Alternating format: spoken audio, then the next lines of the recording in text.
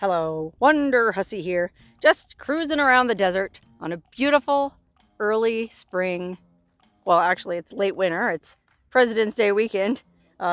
Beautiful day either way, in the middle of the Mojave Desert.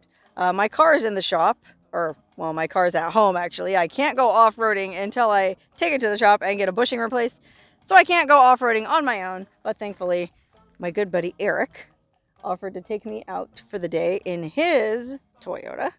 And this guy, Eric, knows where every abandoned shack, abandoned mine, old car, anything in the Mojave Desert between LA and Vegas, Eric knows where it is. I've known him for a bunch of years. He's shown me a bunch of cool places.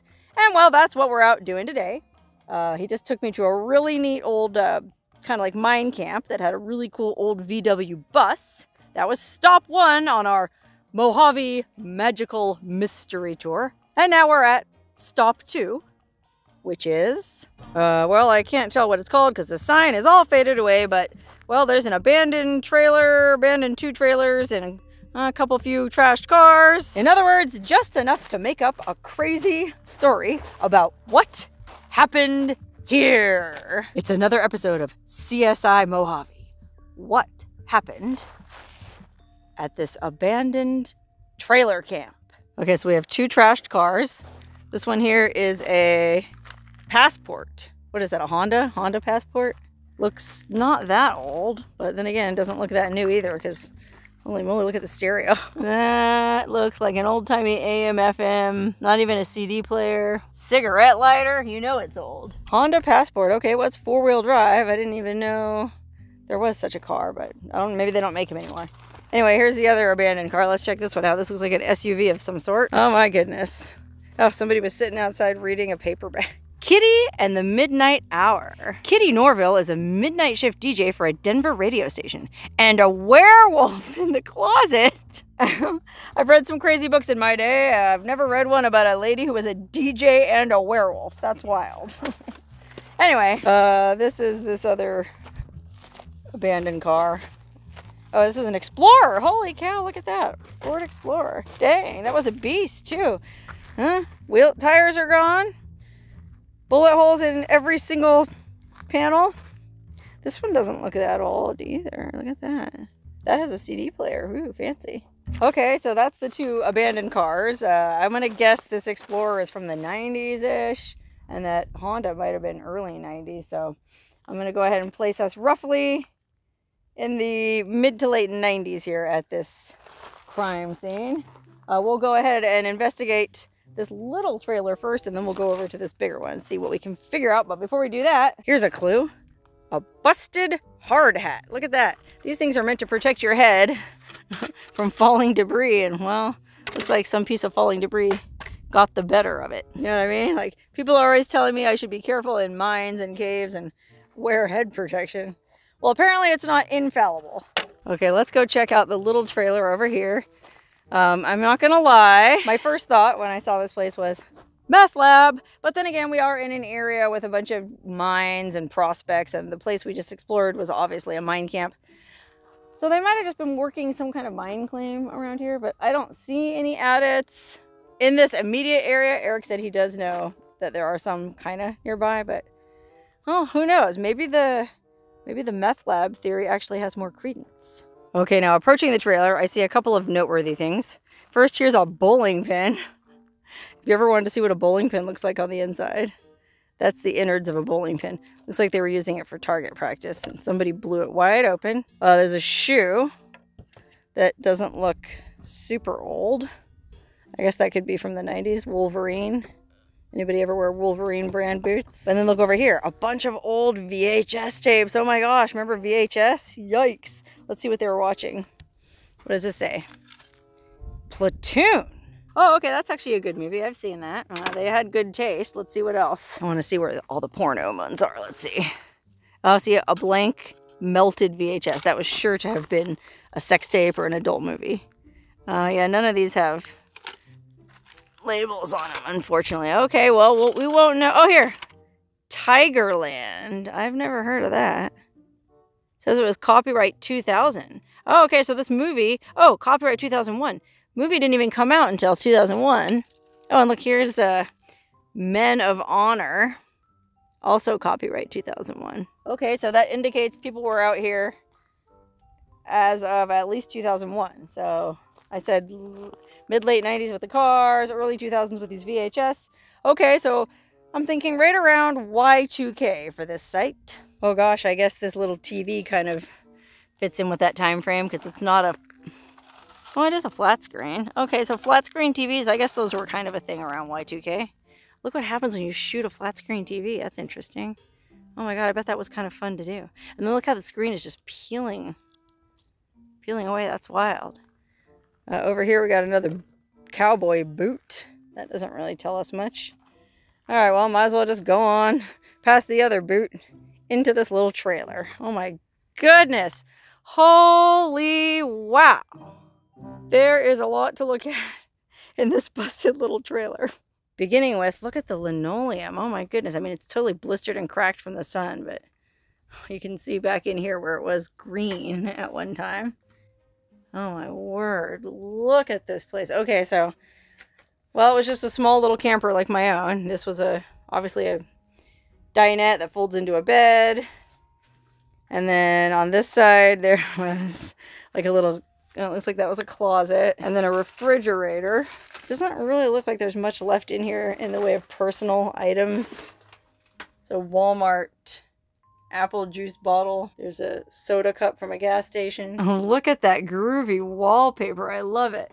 But yeah, nothing left in the kitchenette either. I mean, all the drawers are busted out and there's just rat poo everywhere. It's pretty gross. Look at this oven though. Magic Chef. Oh my god. There's nothing in the oven except for a giant pile of... I guess the pack rats do that. Collect all that. It's like wool or something. Okay, so yeah, nothing much left in the way of personal artifacts in this trailer. But there is this really interesting shower stall that has a bunch of crazy drawings all over it. Okay, this is one of those, what do they call it? A wet bath. It's just I think that's a toilet that folds down if you want to use it as a commode or like a, you know, bathroom. But when you want to take a shower, you fold the toilet up and the whole room becomes a shower. Oh, look, there's a medicine cabinet, a little sink. Let's see if there's anything in the medicine cabinet. No, unfortunately not. But, okay, my first thought looking at this shower wallpaper was that somebody just drew all over it.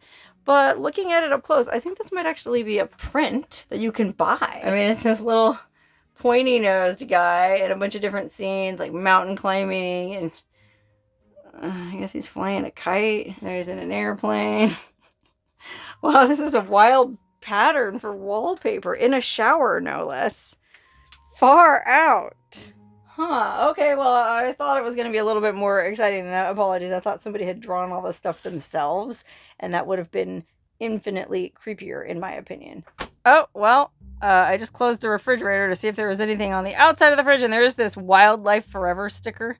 2001 official member. So that goes with our timeline that we've established so far of Y2K and the early aughts. I guess that's what you call the zeros, the aughts, A-U-G-H-T-S, the aughts. So 2001, okay. Oh wait, here's a newspaper. Let's see. This'll give us all the information we need. Oh look, Wednesday, December 9th, 1992, The Sun. San Bernardino County. Oh, wow. Okay, well, what was going on back in San Bernardino County back in 1992? Marines land, meat press. Land where? Oh, in Somalia. Oh, Somalia was going on. Oh, yeah, because 92, that was like Bill Clinton. I remember that. Wasn't that like... What was that movie they made about the Somali... Okay, let's see what else. Oh, there's John Mellencamp. He was in the news. Oh, here's a political cartoon. The evolution of the GOP leadership.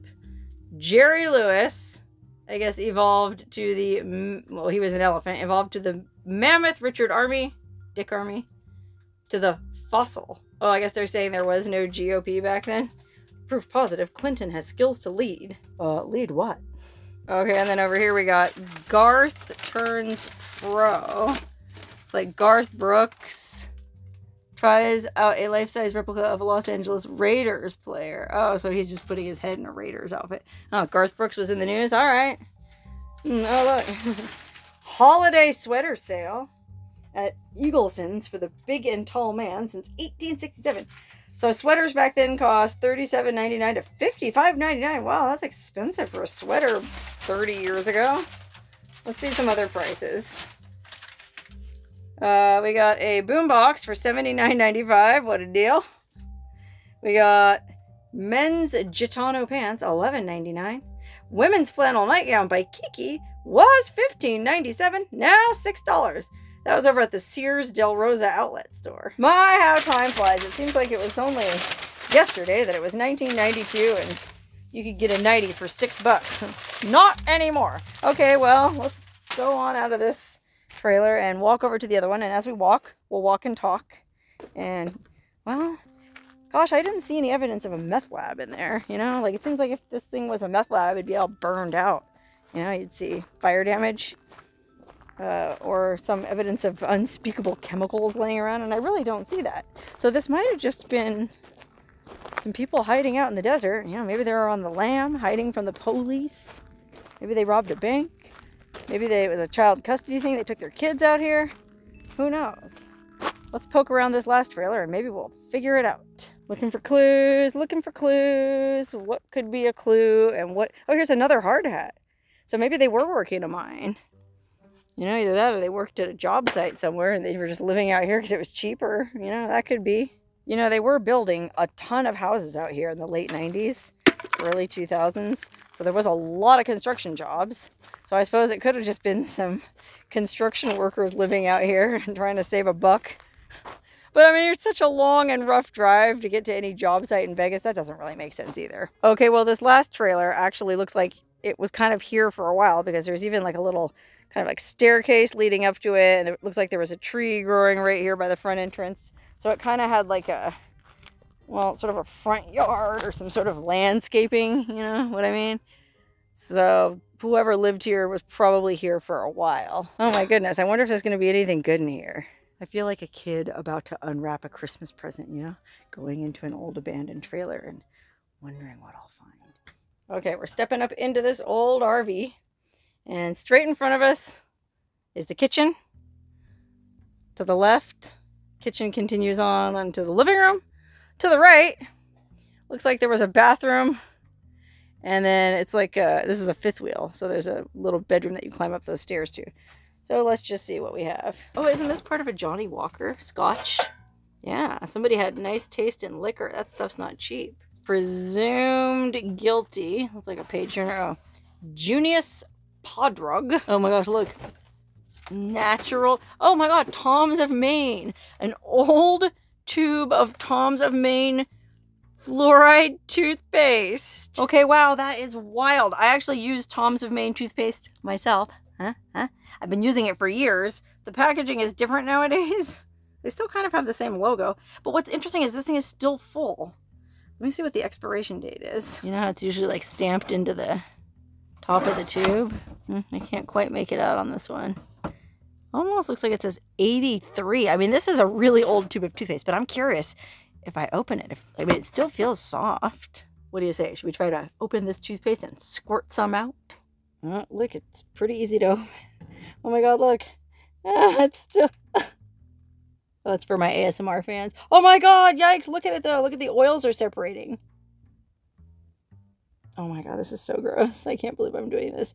Interesting. This is wild. I didn't realize toothpaste could separate like that. It's like when you get that natural peanut butter and you have to stir it to get it to stay together. Oh, and this is a natural toothpaste. You wouldn't think it would have some kind of weird oils in it. I suppose it could just be the natural cinnamon oil because it is cinnamon flavor. And it actually still smells really cinnamon-y and fresh.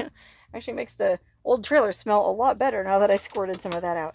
Man, I'm not going to lie. I'm very tempted to take the cap off of that thing and just stomp on it and squirt a bunch out. I actually did that when I was a kid. My parents divorced when I was really young, but our dad, my sister and my dad used to come over and take care of us on the weekends and stuff. And one time he came over and we had this book that we used to like to read. A picture book that we checked out of the library called Cloudy with a Chance of Meatballs. Well, they made a movie about it about 10, 15 years ago. But the original book, it was just about this weird land where it rained food. Like the weather was food. So like these big fluffy marshmallow clouds would come in. Like it would snow mashed potatoes and whatever. And then the weather went bonkers and like it started raining really stinky foods like gorgonzola cheese and pea soup. And I can't remember what happened in the book, but I think there was a tornado, a tomato soup tornado, a tomato tornado. And there was this one scene in the book where a tornado was blowing everything around and it was blowing this guy he was standing there brushing his teeth, but I guess he got caught up in the tornado. So he was frozen with the toothpaste in one hand and his toothbrush in the other, and the toothpaste just spritzing out. And so my dad, we always thought that was so funny, like, whiz, that toothpaste. Well, one weekend my dad brought over a tube of toothpaste and he goes, let's just stomp on this toothpaste and see how far we can get it to squirt out. And so me and my sister were like super excited, like, oh my God, we get to waste a tube of toothpaste and squirt it out just for the fun of it. Oh my mom would never let us do something like that. You know, my mom was the responsible one who had to pay the bills and everything and raise us. But my dad brought over this tube of toothpaste, so we laid down a bunch of newspaper in the house, and because we were expecting it to shoot out real far. We didn't want to get it on the walls. And then me and my sister were so excited to watch my dad. You know, we let my dad do the stomping. And then, of course, it barely squirted out at all, because you know how thick toothpaste is. It only went out a few inches. So it was kind of anticlimactic. We ended up having to just stomp, and smush the rest of the toothpaste out. But I still remember this story. I'm telling it right now, like, gosh, 35 years after it happened. So apparently it was pretty fun if I remember it that vividly. Okay, all that being said, I am going to stomp on this toothpaste because, well, if not here, then where? Okay, well, hopefully the toothpaste equivalent of PETA doesn't get mad at me for doing this. What I'm going to do is I'm going to lay this toothpaste tube down here, like here on the threshold. So I'm just going to stomp on it and see if I can get it to shoot out. You know, maybe I should stomp on it sideways. That'd be better. Okay, you ready? I'm going to do it. 1, 2, 3. Oh, look at that. Kind of reminds me of another movie I saw one time. But enough about that. That was actually pretty fun. I'm going to do it again. I don't think I'll get it to go farther out, though. Look, oh my God, this is so amazing. Oh, I wish you guys could feel how this feels. Oh, that was so therapeutic. And I don't think there's anybody who would seriously be upset with me for doing this because it's going to dry out in no time flat. It's only going to make this trailer smell better, and this toothpaste was expired anyways. So don't call the police. Okay, anyway, sorry about that toothpaste detour. Now that I think about it, it probably wasn't meth heads living here because, well, aren't meth heads known for having really bad teeth? And they wouldn't, well, the toothpaste wasn't actually open, so I suppose it could have been meth heads. Anyway, now I've climbed up the stairs into the bedroom of this fifth wheel, and, well, the bed is pretty well collapsed, but there's a ton of books. Like, somebody here definitely liked to read. Not anything too exciting, though. Oh, Dave Barry, that's very late 90s. Remember him? He was a humorist. Tom Clancy, The Usual Suspects. A couple Tom Clancy's, actually. So, I don't know if there's a couple Tom Clancy's. That seems to indicate to me that there was a man living here. You know, that book about the werewolf DJ, that was more of a woman's book, I would guess. So maybe she was reading that. He was reading Clancy. Neither one of them was brushing their teeth. Doesn't look like either one of them was cooking up any meth. I mean, unless they were making it in this crock pot here. Oh my gosh, look, the crock pot. It's almost like there's something still in it. Nope, empty. Nothing for dinner. But somebody apparently did cook here because these are pepper flakes. They had some dishwashing soap. They had a little oven and a range. So you could have cooked a real nice meal up here. 3 mystery spices on the shelf. My word. Oh, here's a clue. Dog food. There was a dog. They had a dog. Let's see what kind of magazines they were reading. Oh, Pendleton. Pendleton, fall 2008. Oh, okay, that's a clue. Oh, look at that old phone, though. Old Radio Shack phone. Kind of cool. Okay, well, unfortunately, that seems to be the only information that we're able to glean about this site. Somebody cooked here. It was a man and a woman. They had a dog. And they were here potentially until as late as 2008. So that's after the boom times in Vegas and into the recession times. So maybe that's what happened. Maybe that he was a construction worker and did well when, you know, all the houses were going up in the 90s and the early 2000s. And then the recession hit. and all the work dried up, and they had to move out here and squat on this. I think we're on BLM land. They had to squat out here on government land, the government's land, for free, because they couldn't afford to live in Vegas anymore because there wasn't any more construction work. And so they brought a bunch of canned food and some spices and laid in a whole bunch of paperbacks, and, well, just decided to sit here and wait out the Great Recession. Maybe she had a little garden somewhere. That seems unlikely, but maybe she had a little garden patch. He hunted jackrabbits and the occasional bobcat for a delicious pot of bobcat stew, which she would simmer up in that delicious crock pot. I guess they had some kind of generator for power, and he must have had to go get gas every now and then for the generator. But we're not that far from Interstate 15. Oh, he could have gone to one of the gas stations out there and filled up their jugs every once a month or so. And yeah, maybe they just sat out here until about, oh gosh, when did the recession end in Vegas? For me personally, I feel like the recession ended in like 2012. It's when I got out of my bad loan. I short sold my house and moved into a more modest house, like a lot of people did. So that was 2012 for me. For them, who knows? It could have been, well, I don't know when they I feel like they just recently started building houses again. So maybe they didn't go back to Vegas. Maybe they went somewhere else. Maybe he went to the Bakken oil fields in North Dakota. Or maybe they went down Mexico way and started running drugs. Who can say? The only thing we know for sure is, well, they didn't like to brush their teeth too much, and they probably weren't cooking meth. Anyway, I guess I better head on back to the truck. I could poke around this site conjecturing all day long, but I don't want my friend Eric to get bored while I'm, looking through old newspapers, making up wild stories about out-of-work construction workers and their werewolf DJ book reading wives. But, I don't know, I thought it was an interesting site, and I'm glad I came out here, and, well, I look forward to whatever Eric is going to show me next. And hopefully it'll be of interest to you too, so stay tuned.